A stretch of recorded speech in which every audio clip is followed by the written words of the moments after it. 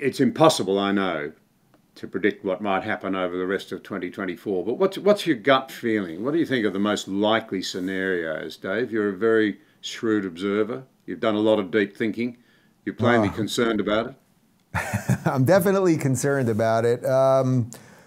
Look, on the political side, if you just listen to the polls right now, Trump is in the lead, and it seems like minorities are breaking, and we're seeing a whole bunch of things happen with the Democrats.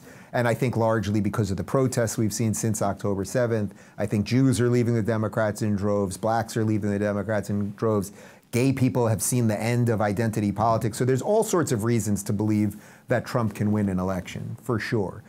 At the same time, there's just so many X factors right now. Biden's health is an X factor. Trump's health actually could be an X factor. He's no spring chicken.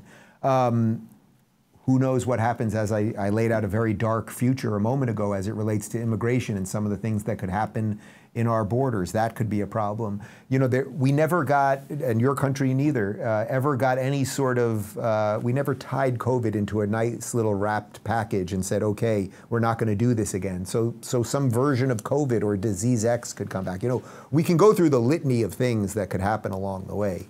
I would say the best thing, if Trump and Biden are the two candidates that we will be sitting with that first week of November, the best thing that could happen for America would be that Trump would win in a landslide.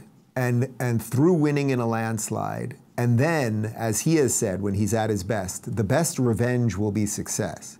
And if he can get America back on track and get people to be proud of the country again and get the world to see that America is ready to lead again, then maybe it can revert some of this stuff. Now, of course, the problem with that is that we know what the left will do if Trump is president again. They will be in the streets again. They will be burning the cities again.